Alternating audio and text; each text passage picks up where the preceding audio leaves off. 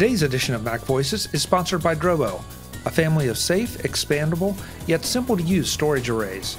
Drobos are designed to protect your important data forever. This holiday season, give someone a Drobo to keep all their files and memories safe forever. And by Smile, the makers of world-class software like PDFpen for Mac, PDFpenPro for Mac, PDFpen for iPhone and iPad, PDFpen Scan Plus for iPhone and iPad, TextExpander for Mac, and TextExpander for iPhone and iPad. Learn more about all their great products at smilesoftware.com. Welcome to Mac Voices. This is the talk of the Apple community, and I'm Chuck Joyner. Folks, we've been so busy with gift guides and preparing for the holidays that we haven't talked to some of our friends about some of their other projects. This is one, though, I wanted to make sure we got out before the holidays because so many people are going to be giving and getting Apple Watches. And the most logical thing to give with an Apple Watch is take control of Apple Watch by the Take Control series. So we have not one, but two Take Control authors here to talk about this one, which makes it a little unusual. And by the way, just in case you were wondering, I dressed for the occasion to match the cover of the book. So first up, let's get this, and we'll talk about why they're both here. Mr. Jeff Carlson. Jeff, it's good to have you back. We haven't talked for a while. I know. It's been a busy year. Yes, it has. Thanks for having me back. Hey, it's always good to have you. Also, his fellow Take Control author, Mr. Joe Kissell. Joe, it seems like I just talked to you. Yeah, I've been actually camping out underneath Chuck's Christmas tree. Yeah. So you guys are just in separate rooms in Chuck's house, right? Right. Is that the sound I've heard coming in the middle of the night? Okay. Yeah. That's interesting. So I'll let you two just riff on this just for a second. This is, by the way, Take Control of Apple Watch 1.3. So there's some changes, revisions, and we'll talk about what those are. Because this is a new version of the book. But why are you both here? Well, an interesting story. Actually, it's a very short story. Last year, when the Apple Watch came out, I wrote this guide. It's literally one of the favorite books that I've written, just because, it's a brand new topic, and I think the watch is exceptionally cool. And then when I think it was watchOS 2 came out, we updated the book. And then watchOS 3 came out. Unfortunately, the timing didn't work out on my end. So talking to Adam and Tanya at Take Control, Tanya said, wait, I have got a great idea. Let's bring Joe in to update the book. And from my point of view, that was great because Joe did all the work. Yay! So it was definitely important to get a revision out because watchOS 3 has a lot of big changes, a lot of improvements, and of course you've got the Apple Watch Series 2, so you also have hardware. It just wasn't something that we could push into 2017 and have people struggle with seeing things that are quite different in the book compared to what they would get for a new thing. So, and since Joe and I have worked together for such a long time, there wasn't even a question of should Joe do this. It was mostly, does Joe want to do this? Great. Let's just go forward on that. Yeah. Okay. And so I will tell my part of the story too. Jeff and I have worked together on various other Take Control books in the past. Like Jeff edited many editions of my backups book and so forth. And so, we've worked on each other's stuff before, and so that felt kind of natural. When the original Apple Watch came out, I did not get one, and the reason I did not get one was really simple. Number one, I didn't have $350, and number two, I didn't have any problems that I felt a watch would solve, like timekeeping. So, like for me, tech purchases, I don't have like lots of disposable income. So when I'm making a tech purchase, I buy things that fix problems for me, or that, save me time, save me effort. And my judgment at the time was, well, Apple Watch seems really, really cool. Literally all of my friends have them. But I don't have an extra $350. And so this isn't something that I can really justify having, just because it's cool. If it were fixing a problem that I had, that would be something different. So when the idea came up to update Jeff's book, all of a sudden, two interesting things happened. Number one was I did have $350 because I was getting paid to do this book. Getting paid, helps. Let's say, more than $350. And number two, I had a need that having a watch would solve, namely earning money. So it fit really. It was perfect. And what's that earning money app? I keep missing that one. You gotta triple press the crown and then. Oh, right, the triple. Okay, triple. So it was great because I've really enjoyed owning an Apple Watch. It has definitely enriched my life in the few months that I've owned it. I'm glad to have it. I'm glad to have gotten paid for it, and it was cool. So it wasn't just like editing. It was really this was a big change. There were lots of new topics and words in the book. And when Tanya was reading over the changes, she made a comment along the lines of she was really impressed that she couldn't tell where Jeff's writing left off and mine began, that it seemed very smooth to her, which I thought was neat. Like, I mean, I didn't really make a special extra effort to write like Jeff, but I think it's more like Jeff and I sort of write similarly enough to each other that it kind of just automatically blended. And that was cool. That felt very like synergistic to me. So it was a fun project. As far as I know, this is a first in Take Control history, that this kind of collaboration or this kind of, I don't know, partnership existed. I mean, I know there's always an author, and then there's the tech editor and the normal editor and all those things. But this one, this feels again unique. As far as I know, I mean, we let Glenn think that he's written all of his books and then change everything. But besides that, yeah, I mean, there have certainly been cases where where an editor did a lot of writing, but I certainly have not been involved in any situation like this before, where either one of my books has been, updated by somebody else, or I have updated somebody else's book. If that may have happened to somebody else, but if so, I wasn't involved in it. So, but I think that the project went pretty smoothly, considering that I'm jumping in and messing with somebody else's stuff. I would say the project went very smoothly, especially for me. Of course it went smoothly. Well, then I may turn to Joe and ask, we're doing a little bit of inside baseball, but I do think it's interesting. Joe, you're used to crafting your books your way, and here you picked up Jeff's, and then I guess had, for consistency's sake, I would think, sort of had to follow the way he crafted the book, but then fill in the information and adapt yourself. So was that a big challenge?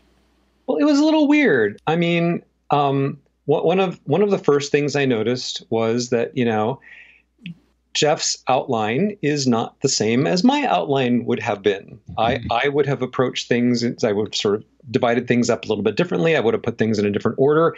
And there got to be a couple of points where it's like, okay, this one chapter, it can't exist anymore. It has to go. And so now I have to put a new chapter. I have to put a couple of new chapters in, and where do those go? And there were a couple of topics that Jeff had written about so nicely, but they just no longer fit in with, like, new watches and watchOS 3 and so forth. And I'm like, well, I've got to rip stuff out, and I felt a little nervous doing that, because it's like it's somebody else's work of art, and I tried to do as little violence to the text as I could. There actually there's sort of another element to this too, which is that Shelley McFarlane did the editing on this, and she had not had an Apple Watch either before this project. So this got two of us owning Apple Watches now, and in a number of places, Shali would Jeff wrote something, I would make my additions or changes, and then Shali would change it further or make certain comments, and I'm just like, and it gave me weird feelings because she would say, yeah, but you shouldn't do this here, or you should talk about this, or you should do this differently. I'm like, okay, but what you're editing is not what I wrote. What you're editing is what Jeff wrote, and it was fine before, and like it was weird to try to justify not changing something that I don't know. It was an odd experience. I mean, it's fine. We're all friends, all right? We have our little professional disagreement, which is fine. but it was just a little bit odd, trying to figure out boundaries of like what is okay to change and what shouldn't change, and what needs to change just because it would make it a better book, and what needs to change because it's new material. And it was a bit of an adventure. Well, it points to, I don't want to sound totally cheesy, but, like all these books are collaborative. They have to be. And so, when I said that I was happy to know that Joe was going to be the one taking this on, it's not just because I know that Joe was a good writer and he would get all the technical details, nailed and all of that. But it's because, I trusted him to do whatever he needed to do with the book. There are definitely projects that I've done where I've felt a lot more ownership, or I've, been, certainly open to edits, but not if it's like real giant changes. And I've worked on other book projects where, like the base of it was done by some other author, and then I came in to update things, not take control projects, but for other publishers. And so, sometimes like that can get kind of weird. But in this case, I trust Joe and I trust Shali, and if they're going to, change my words, there's going to be a good reason for it. It's not just because, they're like, oh, this is a terrible turn of phrase, I would never say that. Or, even trying to have them think about, oh, what would Jeff say in this situation? It all merges together pretty well. I would also say that part of this too, this book has had an interesting history in that the first version that we released came out before the watch was even available for sale. We wanted to have basically like a placeholder for people who were trying to figure out what model they were going to get and all of that. So, you look at the initial version and compared to this version, it's going to be a lot different just because, it has that shift of focus. We've had the watch now for a year and a half, and, all that experience gets built in, and stuff gets moved around, and that's okay. Before we move on from this, I am kind of curious, though, based on what Joe was saying. Was Shali the editor on the first version, or was it somebody else? So that even makes it more interesting that there are two editors here trying to edit two different authors in the same book. Yep. Wow. Yeah. Wow. Yeah. Okay. Today's edition of Mac Voices is sponsored by Drobo, a family of safe, expandable, yet simple to use storage arrays. Drobos are designed to protect your important data forever. This holiday season, give someone a Drobo to keep all their files and memories safe forever. Starting on Wednesday, December 14th, Drobo will be celebrating the 12 Days of Giving with prizes from some really great folks who are also friends of ours. Prizes from Seagate, Drobo itself, Tidbits, Smile, Joe on Tech, This Week in Photo, Mac Geek Gab, The Next Track, and a whole lot more. If you enter and win, fantastic. Happy holidays. If you don't, you can still get a little something for yourself or someone you care about by visiting drobostore.com before December 31st and using the discount code MV20 to take 20% off the Drobo 5D, Drobo 5DT, Drobo 5N, and any 8-bay or 12-bay Drobo model. That's a savings of $100 to $800 depending on which model is right for you. Drobo marketing coordinator Alex Herbert and I talked about the 12 days of giving and what kinds of things you'll find on Drobo's social media presences. Why is Drobo doing the 12 days of giving? So Drobo's doing the 12 days of giving to really just show appreciation for all the Drobo fans and users out there. We just wanted a way to bring joy this holiday season, and we thought this was a great way to do it. Follow us on Twitter, Instagram, or Facebook. On Facebook, you can find us just under Drobo, and Twitter as well. Instagram, you can find us under The Real Drobo. On our social platforms, we like to post different educational things. We like to show how other users and businesses are using Drobo and what workflow challenges it solves for them. We also like to post different reviews of our products to give a different perspective.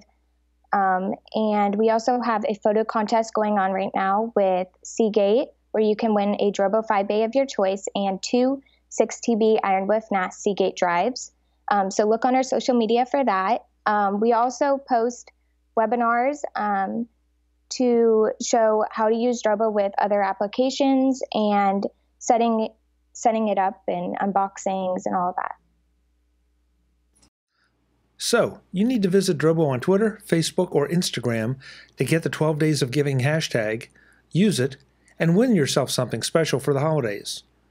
Or visit drobostore.com, use the discount code MV20, and get 20% off a Drobo 5D, Drobo 5DT, Drobo 5N, or any 8 or 12 bay Drobo.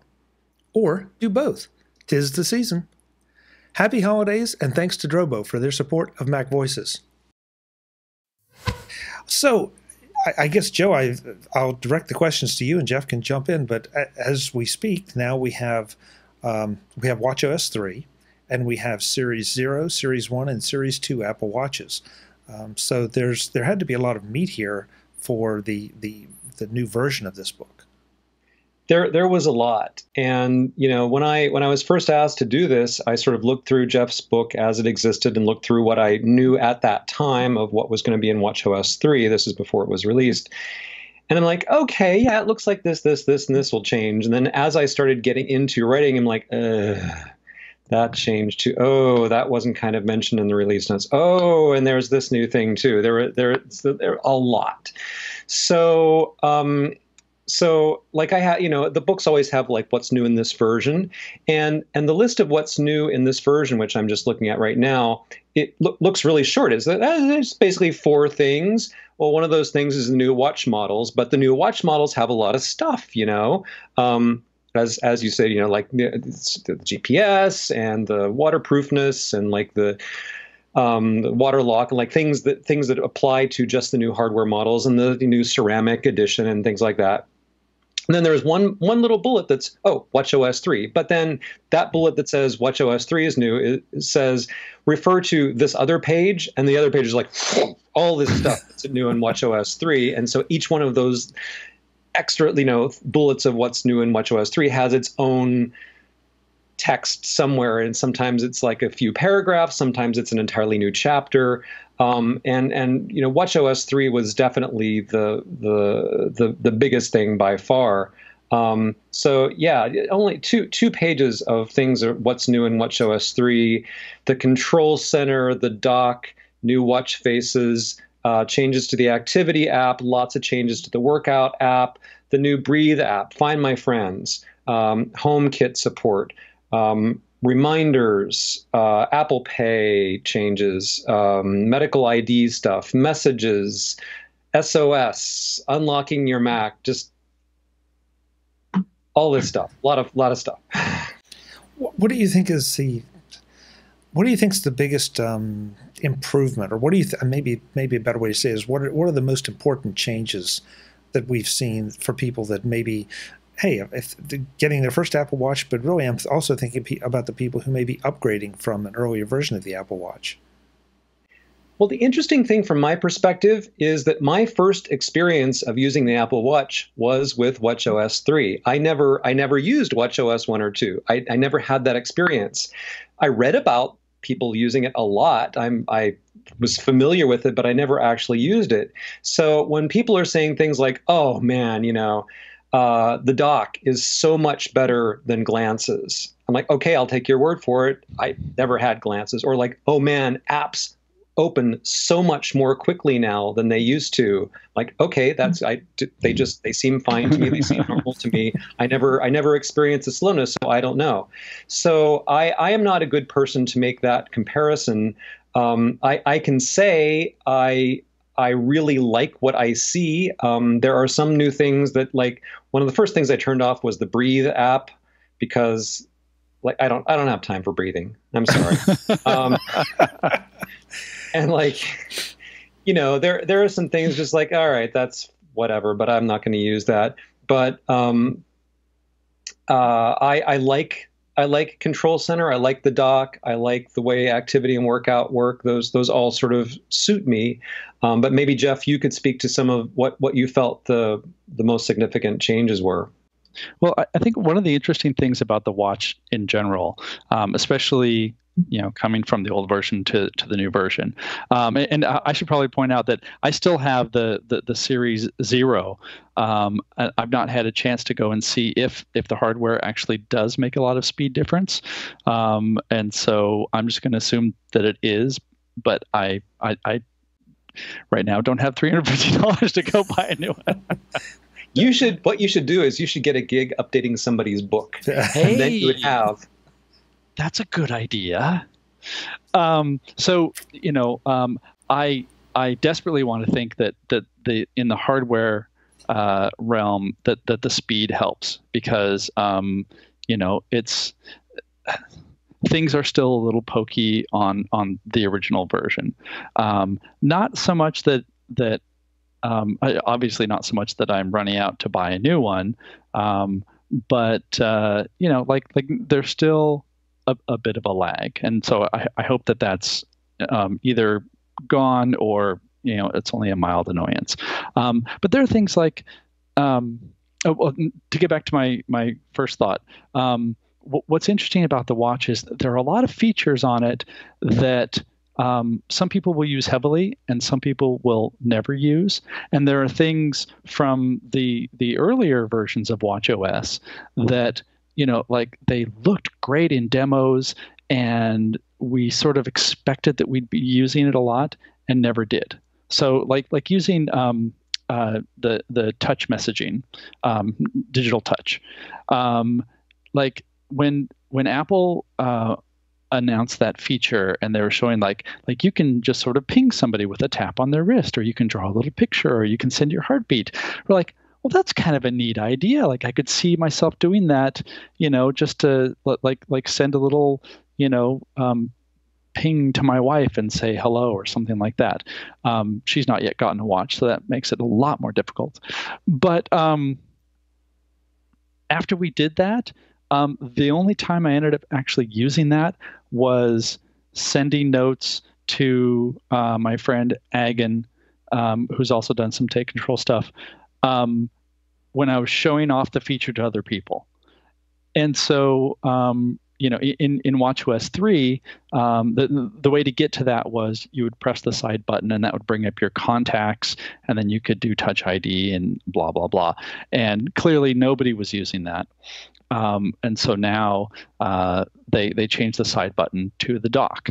And so that's, one way to cycle through a lot of the apps that you want.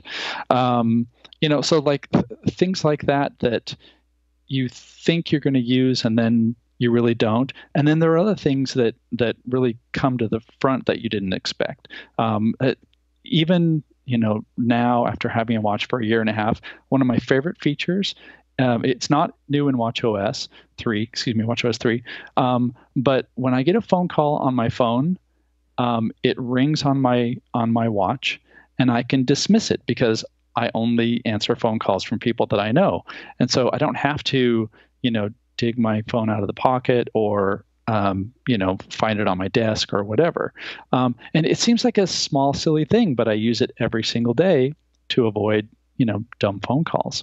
So like that and using messages. I would say the other sort of significant new feature that I think has become significant is the ability to just swipe between watch faces. And I don't even know if they demonstrated that as a feature when they announced watchOS 3, but like the first time it happened, I thought I had screwed something up. And so if you switch between watch faces, like you have kind of an everyday one, and then maybe you have one that's more for working out, or one that, it's nicer when you go out to dinner or something. Like all you have to do is just swipe once and you get to it. So it's like little things like that that end up being more interesting, more used than some of the other signature features like breathe, great idea. And even though like I still use the stand reminders that pop up at 10 minutes to the hour, and those don't annoy me, but for some reason having breathe pop up every time in the most inconvenient time, I was just like, oh, forget this, I'm banishing it forever. The stand reminders, I gotta say, like I'm standing right now. I am in a standing desk. I stand to work, and so, but my watch can't tell that I'm standing. It can only tell if you're moving around, if you change it. So, like what my arms do when I'm standing is no different from what my arms do when I'm sitting. So even though I'm standing, the frickin' thing goes off every hour. I'm like, okay, just do this to make it shut up because I'm standing already. Okay? I am standing. So that's like, I get it. Like I don't. Thanks, but I wish I could tell them. On the other hand, one feature that I have used many times, and I was just like, when I realized that this feature did not exist in earlier watches, I'm like, how could anybody have used this device without this feature? That is Scribble. I use Scribble all the time. So basically, you get a message on your watch, and you need to reply, but the reply that you want to make is not one of the canned replies that you've previously set up. And maybe you are in a situation where you can't or don't want to dictate a reply. Scribble lets you just draw the letters on your watch face with your finger. And I mean, you're not going to write a long message that way. You're just going to write a few words. But I use that all the time, and I find it incredibly useful. And I think that not having that in earlier watches would have driven me to distraction. Yeah, definitely. This is why I love doing these shows, because I'm always fascinated by the feature that means so much to Joe. I don't think I've used it more than twice. And I don't use the Breathe app. I do like to breathe, but but I also, Joe, your shaking of the wrist thing is an interesting way of being able to dismiss it. And I know that's not a feature, but it would be a feature request. So, but that's really interesting. I did want to. I'll go to one of my favorite features, and because I'm curious, I don't think I realized that there were any changes in watchOS 3, and that's Apple Pay. What changed with Apple Pay in watchOS 3? Because I've been paying with my watch the same way I was before. Yeah. In addition to using Apple Pay in person, you can now use your watch to make online purchases with Safari on your Mac. Oh, that's right. That's the new thing in Apple Pay. That's right. Okay. Yeah, that's one of my killer features for this watch. Is just it speeds you through checkouts. I honestly do feel more secure about it, and it's not something I obsess over, but at the same time, it just feels so nice. Just tap the screen, take the receipt, and go. Yeah, I use Apple Pay on my watch all the time, and I still use like the wallet app, because like for Starbucks, I went to Starbucks this morning. I paid with the barcode of my wallet app, because just paying with Apple Pay, I could do that, but then that wouldn't get me my Starbucks rewards things. So. Right. But that's really no more difficult than using Apple Pay.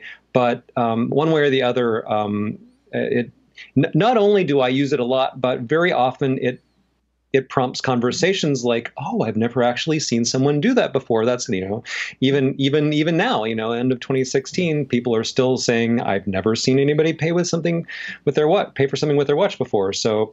I went to Starbucks this morning and had this whole long conversation with the barista about, is the Apple Watch really as good as they say? Because I thought about getting one, and I think I might have persuaded him to get an Apple Watch. Smile and their amazing suite of productivity software is sponsoring today's edition of MacVoices. Smile helps you get more done with PDFpen, available in various flavors for Mac and iOS, PDFpen Scan Plus for iOS, and TextExpander for Mac and iOS. Get all the details at smilesoftware.com. PDFpen from Smile lets you do all those things with PDFs that you wanted to but can't.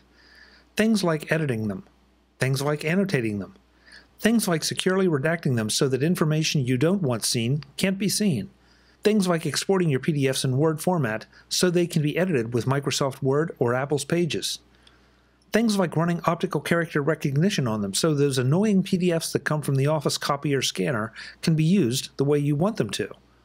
Those are just some of the things you knew you wanted to do but couldn't. But there are other things that you might not have thought of.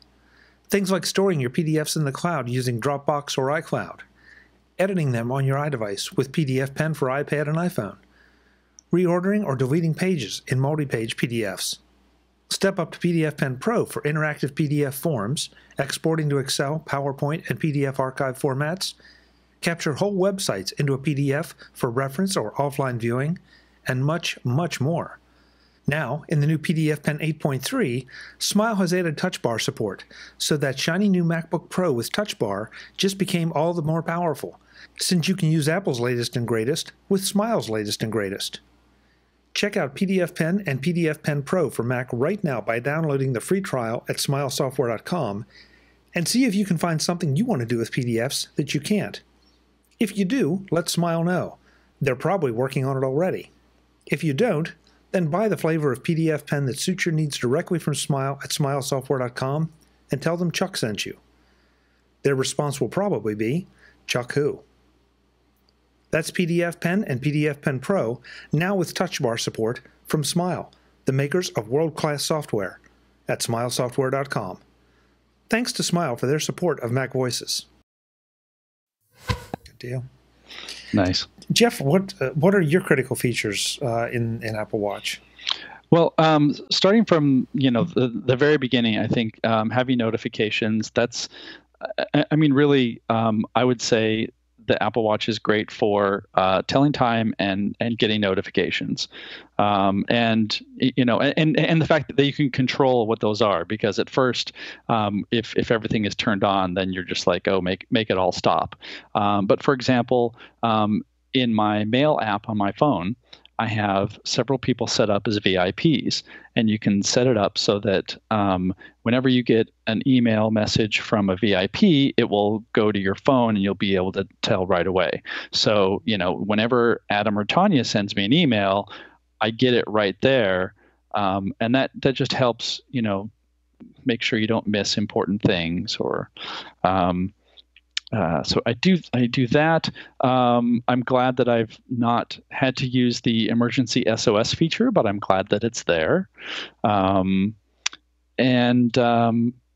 think, strangely enough, I would have to add Siri to this, which is kind of I'm a little surprised at saying that because I think it's definitely improved a bit, and maybe this is just my personal experience. I'm having to retrain myself a little because with the earlier versions, you would kind of have to like raise the watch and say those magic words that I will not say. Thank you.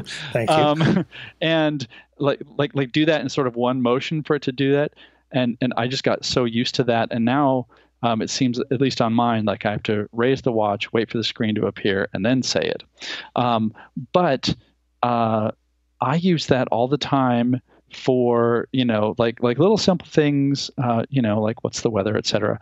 But since I put HomeKit things into my house, I use it a lot to say, turn off the office lights, or set the bright scene, or turn the printer on upstairs, things like that I could totally do from my phone, but it's right here on my watch, so it's easy to do.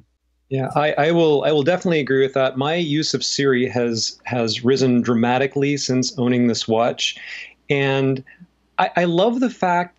Okay, so very often in my life, one or both of my hands is full. And so I like that. Okay, like I open the refrigerator door and I pull out a carton of eggs, and there aren't very many left. And so with the carton of eggs in one hand and my watch in my other, I will raise it and say those words and say, add eggs to the shopping list. And it just happens. I don't need to pull out another device from my other pocket that I can't reach right now or start to, it just happens. Or like, we have a home alarm, and when I come home, sometimes I have a toddler in my arms. And so I need to turn off the alarm, and I could do that with an app on my iPhone, but I can't really, like, I got my toddler in this hand and I got my keys in this hand, and my phone's buried in my pocket. There's just like no geometrical way to get at it, but I can still do like this, tap a couple of buttons on my watch and turn off the alarm. So stuff like that, it never occurred to me doing these things the way I used to do them. It never really occurred to me that there could be an easier way. I didn't think about it, but now that I've found a much easier way to do these things with the watch, I feel really hobbled without it. I also find that like when we're in the car, because I have an 8-year-old who is now getting more choosy about music, and so she'll be like, Dad, I would like to listen to this, and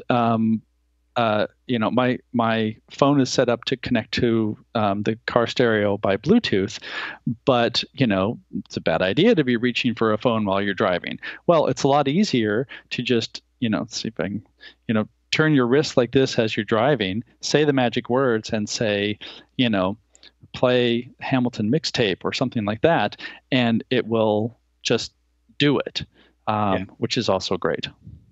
And it's interesting that you would bring up the car thing, Jeff. I've noticed that, and I too won't say the magic words, but if I have something playing on the stereo in the car, I don't want to interrupt it to invoke Siri. So I can, but without interrupting it, I can raise, and in this case, I can bring it very close, and I'll block the mic here, bring it very close to my mouth, and I don't have to shout at it. I just, in a very normal tone, say the magic words, remind me of this or set this appointment or whatever, and it does it. And so it doesn't interrupt the flow of the music for anybody else in the car, but it gets that thing off my mind and puts it somewhere that I can make it actionable. As great as I better be careful. As great as the Amazon device is, if all these things that we cannot say. If I say her name, she will appear. I find myself there. I find myself raising my voice to her because I have to do that. Even though the mics are great, I still have to raise my voice. And this ability to have the control right on your arm so that you can sort of adjust it. I can have it, out here and shout at it, or I can bring it up here and speak kind of intimately to it, and it does my bidding. So I really, that, Joe, like you say, it's kind of an unexpected thing that I didn't realize I'd do, but it's now become part of my life, and now I don't want to live without it. Yeah. I also find it's great for doing driving directions. Although it's interesting, like the idea behind driving directions on the watch is good. It'll actually do different series of taps to tell you like left turn or right turn. And maybe because I'm not sensitive enough, but I usually find those to be fairly inscrutable. But it's easy enough to be able to, glance at your watch and just see that, okay, the next turn is this street, turn left, and not have to, again, like consult the phone, even if, Siri is sort of blaring in the background. It's just an easier way to do that, and actually even good for walking directions too. Mm-hmm. So yeah, absolutely, yeah. We could go on about this for a long time, but I think the bottom line here is, folks, if you have an Apple Watch and you want to do more with it, this is the book you need.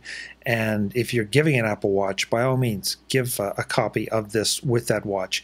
The loved one or friend or whatever you're giving it to will get so much more out of it. Guys, I'll address it to both of you, then you can take it. What kind of pricing is there? Is there an upgrade policy, or is this just a version that is a free upgrade? Yeah, so it's a $10 book. This is a crash course. So the actual official title is Apple Watch: A Take Control Crash Course. Oops, my fault. Sorry. In retrospect, we might have come up with a shorter way of titling these books. But anyway, Apple Watch Take Control Crash Course. It's $10. It's a free update if you have an earlier version, and well worth every penny, I'd say. It always is. And and this time you've got. How can you argue with two Take Control authors? So it's impossible. It can't be done. Jeff, right quick, tell everyone where they can find you when you're not writing or not writing Take Control books. I'm at Joe Kissell's house. No. Find me at jeffcarlson.com or on Twitter at jeffcarlson is the easiest. Great. It's good to have you. Happy holidays. Thank you. You too. Happy holidays. Joe, when you're not under my Christmas tree. Yeah. Yeah, well, like Jeff, like when would I not be writing? Of course I'm right here. I'm writing, or I'm at Starbucks and I'm writing. But you can follow me on Twitter at Joe Kissell, and my website's like one of my, theoretically before the end of 2016, or if not, then definitely within the next few years. Planning to actually revise my websites so that there's something interesting there to see, and they'll display properly on modern devices. I'm a little at the moment I'm a little embarrassed to say go to my website, but you'll find lots of my stuff at takecontrolbooks.com, and of course joeontech.net has some of my other books. Great, thank you so much. Happy holidays to you as well and the family. Thank you, and likewise. Folks, I'm Chuck Joyner. This is Mac Voices. I hope you're giving someone an Apple Watch, because I absolutely believe it's one of the best presents you can give this year. Until the next time, and as always, thanks for watching. Visit MacVoices.com for show notes, links to subscribe, and to connect with Chuck on Twitter, Google+, Facebook, YouTube, Vimeo, SoundCloud, the Mac Voices blog, the Mac Voices Dispatch, our weekly newsletter, and on Mac Voices magazine, free on Flipboard, that helps you do more with your Apple tech. Advertising handled by Backbeat Media at backbeatmedia.com. Bandwidth provided by CacheFly at cachefly.com.